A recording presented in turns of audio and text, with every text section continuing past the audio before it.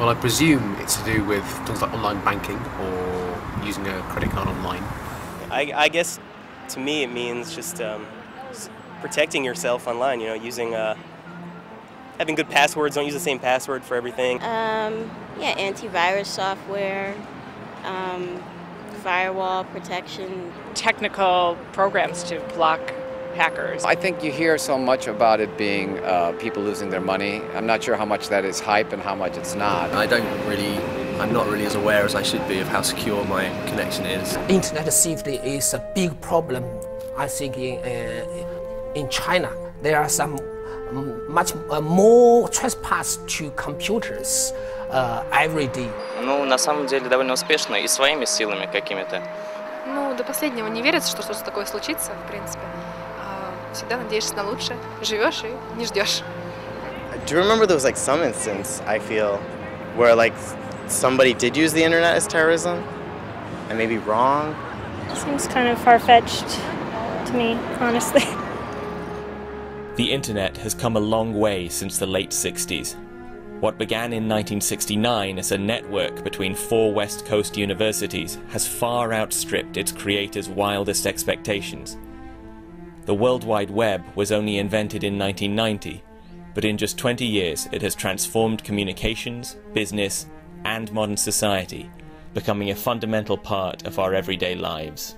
I get asked a lot the question, why is cybersecurity important? I remember I went to a dinner and someone said, well, cybersecurity, what, you mean want to talk about my computer?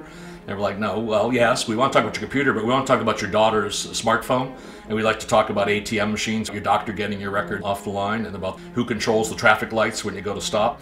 The internet has entered almost every aspect of modern life, and in the process has broken down barriers in communication, in commerce, in education, in public services, and in politics. But this new connectedness brings with it new vulnerabilities. I think we are really in a cyber era. And then there are lots of challenges as well as opportunities. In one way, the pervasive connectivity that we have accepted puts us in immediate contact with the worst in human nature. And not the worst in human nature, but the worst in human nature of 5 billion people. In the early 80s, cybersecurity was barely on the landscape at all. It was usually not that damaging. It would be more prank type of stuff, but it's certainly all business nowadays. It's about money, it's about profit. I haven't seen a prank hack in a very, very, very long time. The latest reports show that some countries, including Brazil, for example, the money earned from cybercrime has surpassed the money earned from the drugs trade. Nowadays, you can make a complete hacking system out of a cell phone. So someone sitting there innocuously using their iPhone could actually be hacking you. We have great technologies to protect private data, but often these technologies don't make it in the market or they don't meet user adoption. By taking advantage of security flaws, a hacker can steal a user's identity or gain access to bank details. Criminals, terrorists, even hostile nations can use botnets made up of millions of computers to bring down company websites, or, as happened in Estonia in 2007, to disrupt an entire country. Even the physical infrastructure of the web is vulnerable. Damage to choke points in the undersea cable network which carries most intercontinental web traffic could black out whole regions for commercial or political advantage. And the internet's great strength, its ability to work seamlessly across national borders, makes purely national solutions impossible. If we don't have some resilience in the system, then a failure in one area will cascade into others, and before you know it, you will not be getting food, you will not be getting money. I don't think that, for instance, the United States is 100% safe from the threat of cyber attack. I'm not sure that Russia is safe, and so I think this is still a big and global problem for everybody. Never before in history has mankind adopted a technology and become so completely dependent upon it in such a short amount of time.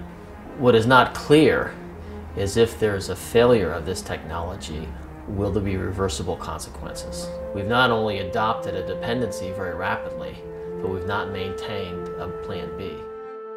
See, many people ask whose problem is this, whose responsibility is this? And really it's at three levels.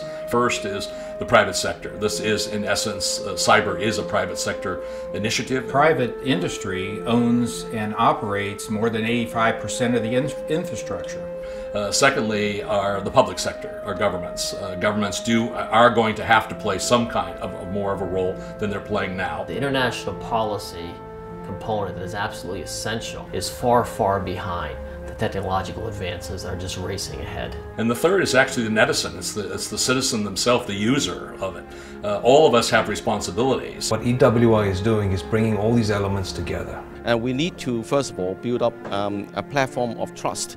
A lot of the confrontations and worries and fears are based on, have arisen because of the lack of trust and lack of understanding. The EastWest Institute for 30 years has been about building trust. If there was any one subject in the last few years where it was absolutely clear there was not only no trust, but where everyone agreed you could not have any international cooperation, it was on cybersecurity. In Europe it's the same. In the United States it's the same. It's very difficult to talk and just to cooperate for the state bodies and the private companies and individuals. It is absolutely important to create dialogue. We have to talk. We have to talk about it. The stepping stones to building trust are, first of all, to have some modest successes together. So, for example, many people said counterintuitively, we said China and the United States, let's get our top experts together, let's get the governments engaged, and let's actually try to find a way to deal with specific problems that are a problem for both of us. Then from the larger part, how do we begin to engage the international community, private and public sector, to actually work together? We can't solve all the problems all at once, but we need to take the first step. The EWI has got this global reach, and with that, embracing those ideas and articulating them to the global decision makers has got to be the tool for the future.